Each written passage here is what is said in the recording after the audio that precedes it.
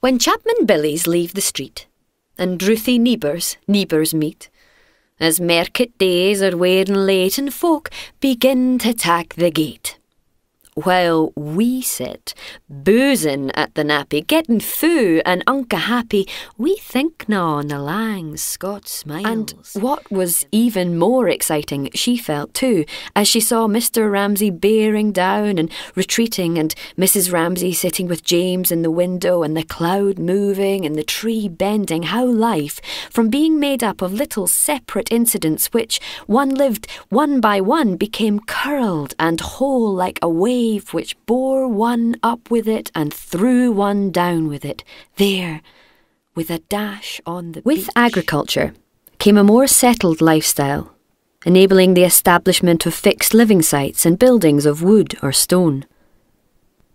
Traces of early settlement still survive.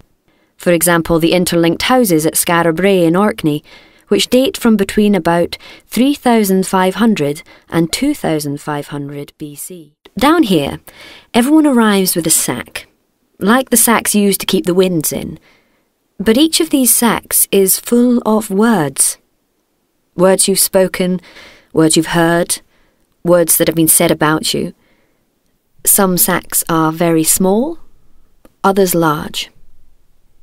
Mine is of a reasonable size, though a lot of the words in it concern my eminent husband. It's like you don't realise that the Parmesan pup actually means wealth and snobbery and social exclusion and weird aspiration, and if you don't see that, then you're condoning it. You're accepting all that. And I do see it, and so I should laugh, but it's still Dad. And it's what I grew up with. So you're actually laughing at yourself. But where's your own home? You're laughing at your dad. That's awful.